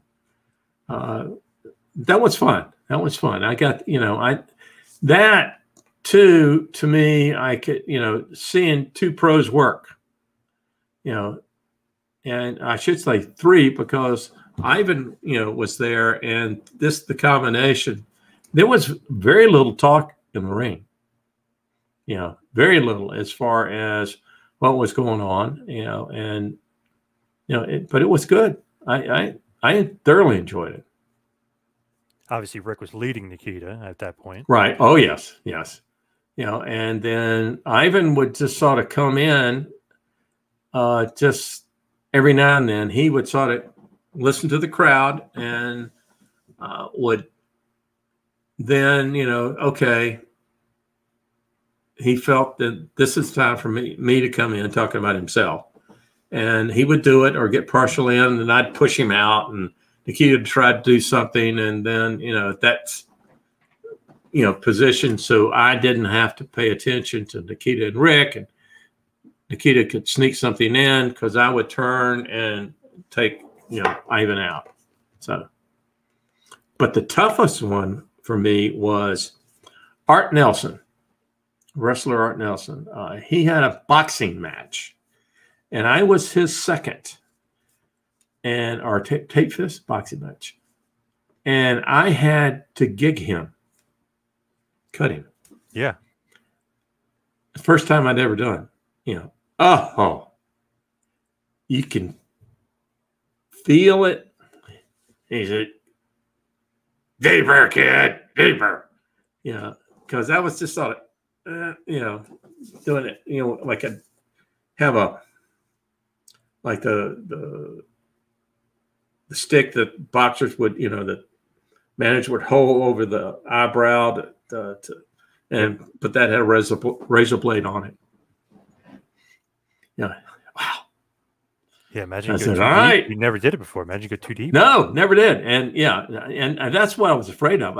I've seen guys, hit themselves the wrong way, and they hit a vein, and it just starts, pulsing out. And that I didn't want. But damn, they trusted you though. Oof. Yeah. The many duties of David Crockett. We didn't even mention the best one. The best one? You a commentary. Oh, Lord. Well, Jimmy and I tossed a coin, and the loser had to announce. So I lost, and I had to announce. Well, Tom Miller, who was our announcer, and we were at WRAL in Raleigh, and Tom was a little tipsy that night. And we just looked, we said, he can't go on. There's no way. So we flipped a coin and I lost, and that's how it started. Had you ever done commentary before? No. Wow. So just throwing you out there with Tony Schiavone, of all people. No, well, no. At first it was Bob Caudle. Oh, okay. Bob Caudle, and I learned quite a bit from Bob. And then Tony, when Tony came in, Tony was the announcer for the baseball team that we had. And I wanted to back away some because I wanted to be in the TV truck. And so Tony came down, and so we did two shows. One was the NWA and the other was Worldwide or something. And so we'd do 2 hours on Wednesday nights, Tuesday nights. That's right. And so I did it with him some, and he also did it with Bob Caudle. And that's how he got his start in wrestling. Look at that. All thanks to you. And look at him still going today, still on TV. Yeah. Doing great. He's got a book, I think. Yes. Right? Comic book. Okay. Yeah. He's an all-time great to me. I love Tony. He's just a natural, but you guys, created the beast, if you will, of Tony. Yeah. True natural. And, he actually studies it, as far as he's like an encyclopedia of wrestling. It's as far as the talent and what their favorite hold is and background and so forth. Yeah, I knew some of it, but I also knew the wrestlers too, and what their moves were, and I'm just a big fan. Yeah.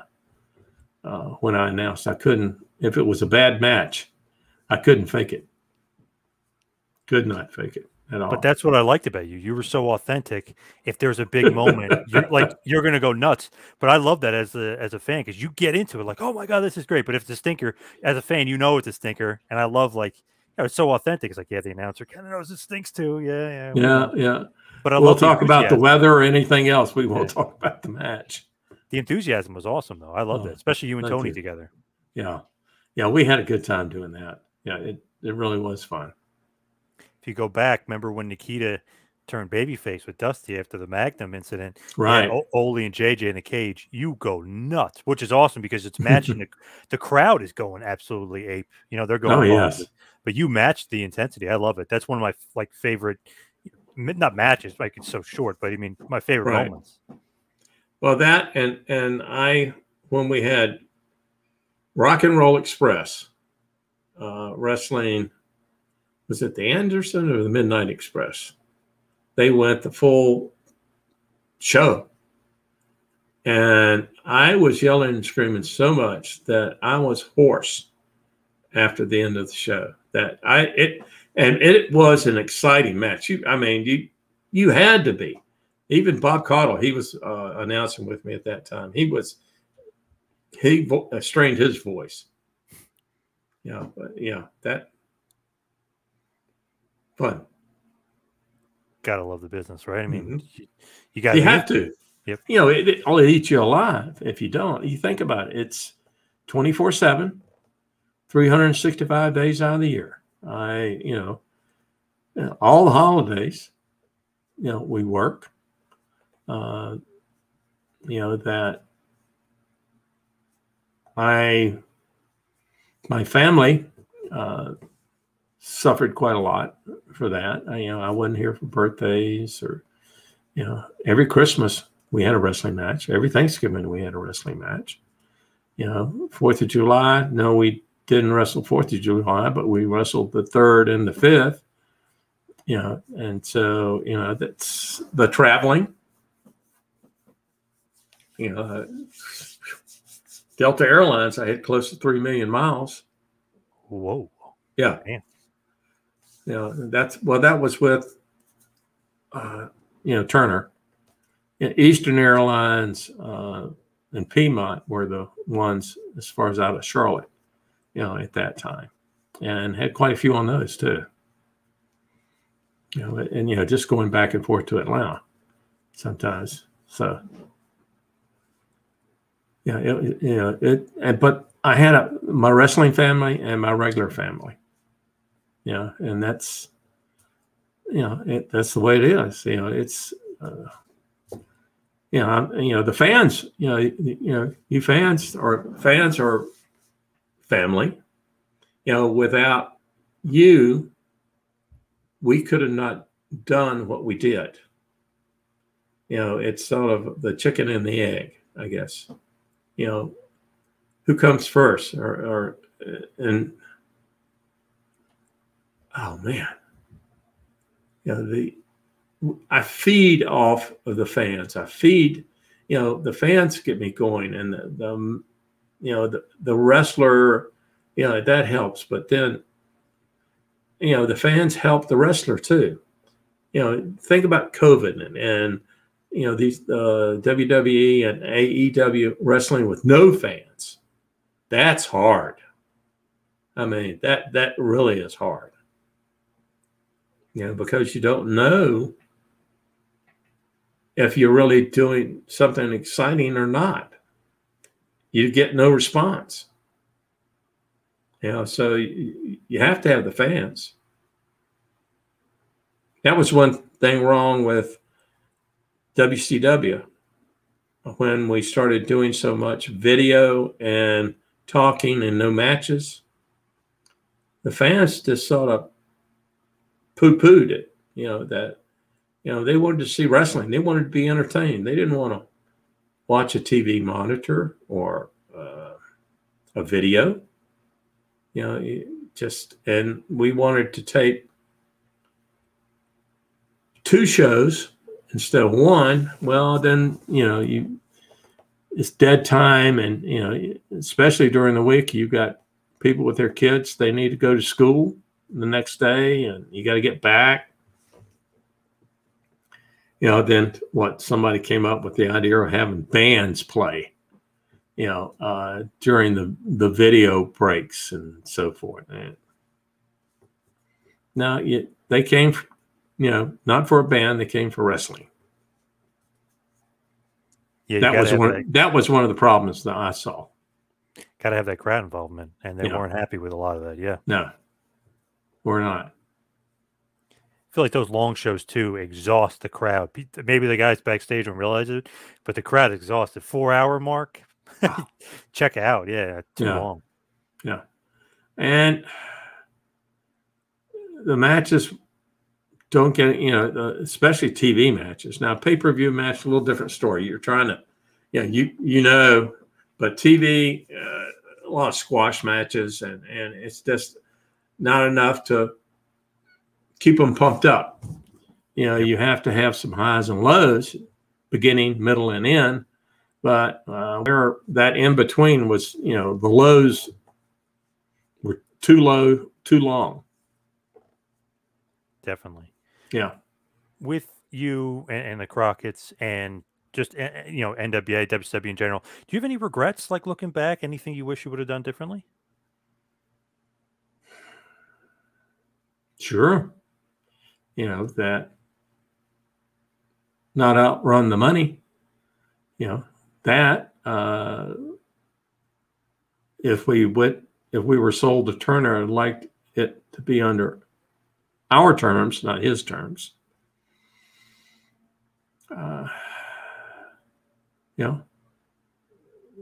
Maybe I should have, run the company. I just, I don't know. There again, I'll go back. Hindsight's 20/20. A lot of things not doing the same. It's just life. Come on, it's sure. Would I want to be like Vince, billionaire? Maybe. I don't know. What would I do with all that money? Yeah. Money doesn't buy you everything. That, as you well know, a wonderful family, that money's not going to buy you that time with your, more time with my kids. Yes, definitely. Definitely. Matter of fact, I told my children afterwards, I can't make up for the time I missed with you, but with my grandchildren, which I have 4. And I said, I'm not going to miss anything with them. And so, and I don't, I'm the silly grandfather. Yeah.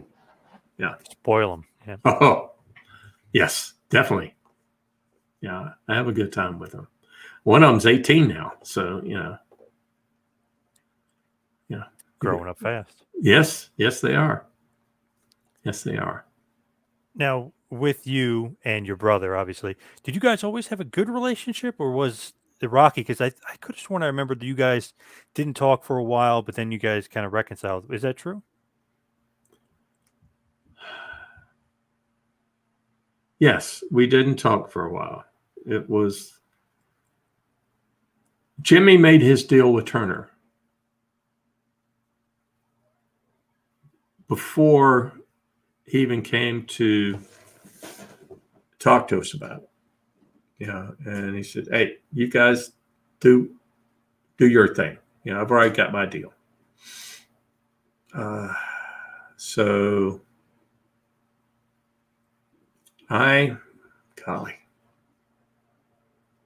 a few years, they're good because I fought it, even though I was the one that, I and Jackie got through it. I didn't talk to him for quite a few years because I was firmly convinced he let his ego get in the way of good business sense. And I have to blame myself. Come on, I can't just blame him. The longest time I just wanted to, take him out back. But that, I should have. I saw it, and I should have just, I don't know what, that once he went to Dallas, he and Dusty, it was beginning of the end. And we could have, and Mid-South, there again, to this day, we shouldn't have bought them. We just could sit there and wait until they filed Chapter 11, whatever it is, and taking it over then. Pick up the pieces. And then take some of the talent, like Sting. Yeah. And not the debt. Yeah, and not the building. The rent, the lease on that building. Yeah. God, what a nice looking building too it was. It is crazy. The airplanes, there, the deal with Jim Babb and Jefferson. The governor of North Carolina was willing to help us then. So, it was, he wouldn't listen to it. Would not. And the governor at that time, Jim Martin, was a good friend of his. But they ended up calling me because Jimmy wouldn't take his call. Jimmy wouldn't take Jim Babb's call either. Yeah. Crazy to look back and say, like, wow, it's just thriving, one of the greatest territories of all time, all of a sudden gone. Turner scooped it up, and obviously then 13 years later, Turner's gone. It just, man, wrestling business is crazy. With Vince still doing his thing, making billions of dollars. And I have to say, I am very happy that he is, in that it shows that you don't have to be a television person, to do well in television. That was, you're a wrestling company. You can't do this as well as, I graduated from Southern Cal, film school. Big deal. Yeah. Right. So Right. yeah, that. So as we head towards the finish here, head towards the wind down, I just got to know: do you have like favorite wrestlers, like for yourself, like Nate and Dusty? Like, do you have favorites, or it's like impossible to think like I don't really have anybody favorite, even as like a commentator? Anybody like really stick out, like you really enjoyed? Oh, I enjoyed, with the Four Horsemen. Those interviews were just. I'd have to back away, and because I was laughing. I mean, just the comments they'd come up with. Roddy Piper. Oh, I could listen to him all day long. He was just, off the wall. A great individual, too.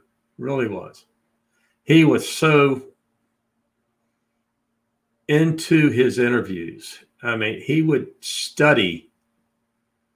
He have a notebook, and he would write down. We'd drive down the road, and he would write down comments that were being made on the radio or so forth. And, I like this. And then he goes on, and he was very current in his conversations on television. I guess, I did so much with Rick and the Four Horsemen and Roddy. That was so current. But yeah, those would be my group, I guess you might say. Pretty good group right there. Yeah. Yeah.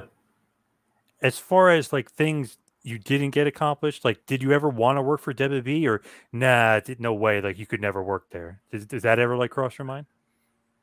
It crossed my mind, but they told me that it wouldn't happen. When they came in, and the last Nitro, we come in and back to the office, and they have security people there and shut all the phones off, and they watch you about what you can take out of the office, and all that, and they make this this comment, have us in this room that would be willing to consider people here. It was a joke. Yeah. So did you ever have a conversation with Vince, or no, never? I've talked to Vince before, but not afterwards. No. I don't know if I understand there's a lot of yelling and screaming going on. I wouldn't stand for that. No. When you yell and scream, you've lost control. That you can go back outside, and once you get control, then you can talk to me. But yelling and screaming, man, that all that does is make me shut down. I learned that with the Red Cross. I had some manager person when I went to Katrina in Monroe, Louisiana. And this guy was yelling and screaming at me. I looked at him. I said, you go outside and get control of yourself. And when you do, you can come back in and talk to me. But this is not going to happen. I said, what are you going to do? You going to fire me? I'm a volunteer. You going to send me home? Oh, that's terrible. You're going to cut my pay? You don't pay me anything. So, I'll be glad to go home. But you've lost control, and you need to get control. Then I'll talk to you. So I probably could not. Now, seems like AEW? Sure. Oh, yeah, hey. Yeah. Tony Khan. Tony Khan. Hey, Tony Khan. How you doing, Tony? Hey, he loves bringing in legends. Look, hey, Sting is over there wrestling. Look, yeah. He loves bringing in the legends. Wrestle. Now, I did do, when they were here in Charlotte, I did do some commentating over Dark and Elevation with Tony. Yes. Yep. Tony. And I told Tony Khan afterwards, I said, we made a mistake. I said, I didn't realize how much I missed it until I did it. And yes, I do miss it more than I really thought. I had saw everything pushed down. Everything was, quiet. Had all this stuff in boxes and put away, and carrying on with my life, and work in the yard, do a lot of different things, grandkids, and you name it, volunteer, and then you do this, and there's something burning inside me that I wonder if I need to push. I don't know. And it would take I would need to learn the talent, learn their moves. There would definitely be study time, time to watch tapes, be around the talent, get to know them. I mean, with WCW and JCP, I knew the talent. I knew them inside and out. I got drunk with them, that we'd eat and sleep and, go on trips together, party together. So, I knew their families. So, that was easy. To the new breed, yeah. Do you watch? I don't know if I would probably have to voice my opinion. I don't know if that's allowed. Right, probably not. Yeah. So, do you watch a lot of current wrestling or not really? Not really. I watch AEW just because I'd like to see them succeed. We need you need two choices. I think Vince made a mistake by not keeping WCW. As they talked about it at first, separate group, sort of challenging each other, which perfectly good sense. Even though you can control it, but it didn't work that way for him. I think that, for fans, you need a choice, between the two. AEW's, they're smaller, they're fast. There's not as much production, I guess. I mean, I don't talk about the pre-production, but as far as the lights and pyrotechnics and so forth, as Vince, you shouldn't try to be like Vince. You need to be something different. Like that group in Atlanta, the NWA, that taped their matches sort of like at TBS, but it's at public television there. I said, okay, that makes sense. Be different, be good, but be different. Right. What would you say is the legacy of the Crockett family, yourself included, obviously, but your dad, Jimmy, Jackie, Francis, even Debbie does a Crockett Foundation.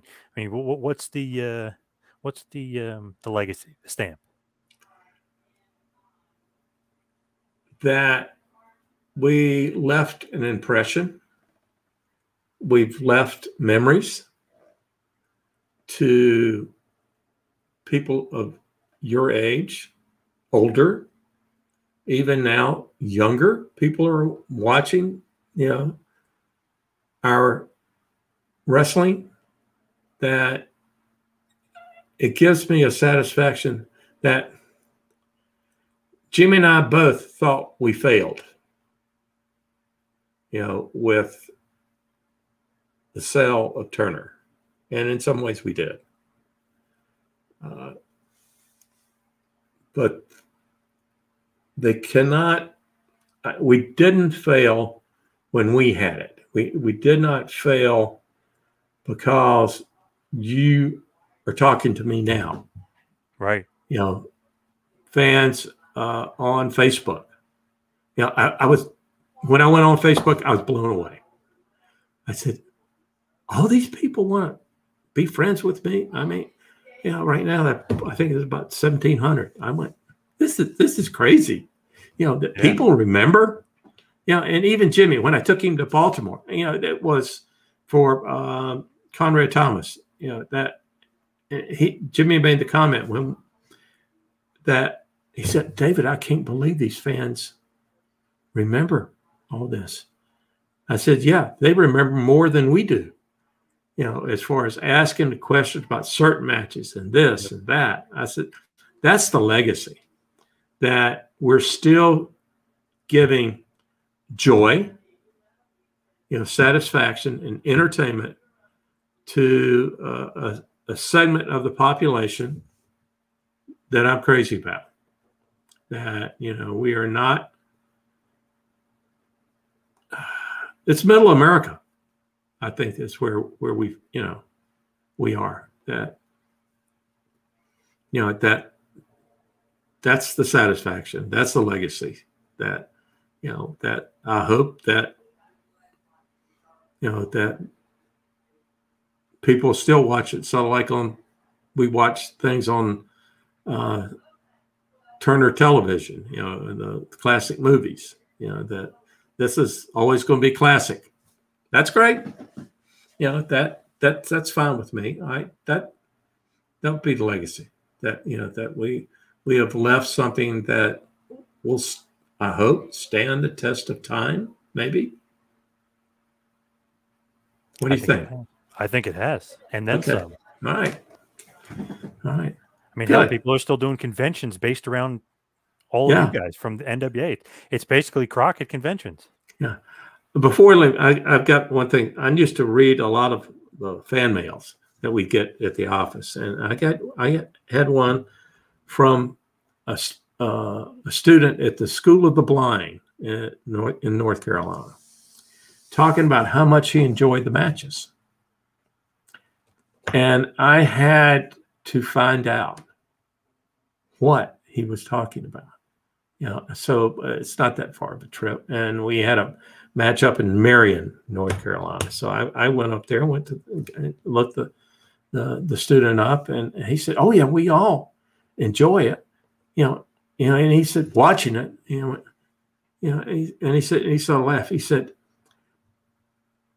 we can envision, from the way you're talking and the sound of your audio person, that, we can envision being right there in the ring or ringside.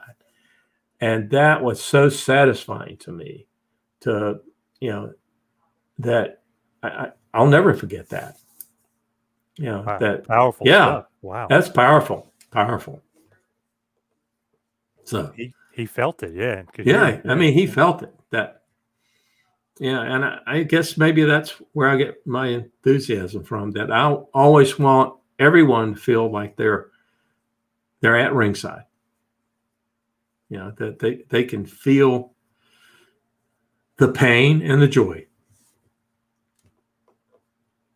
Love it. All right. But David, thank you so much for all the time. This has been an honor for me, and great to finally connect with you and talk to you. I could talk to you for days, but this has been great. Thank you so much. John, thank you. I thoroughly enjoyed it, and I hope that everybody that watches your program definitely enjoys it, because I'm trying to, I guess, answer the questions that people put in the messages on Facebook. This, I think, is the best way for me to do it. I'd be wrong, but I can get the most people this way. So really, thank you for asking me to be on. I really appreciate it.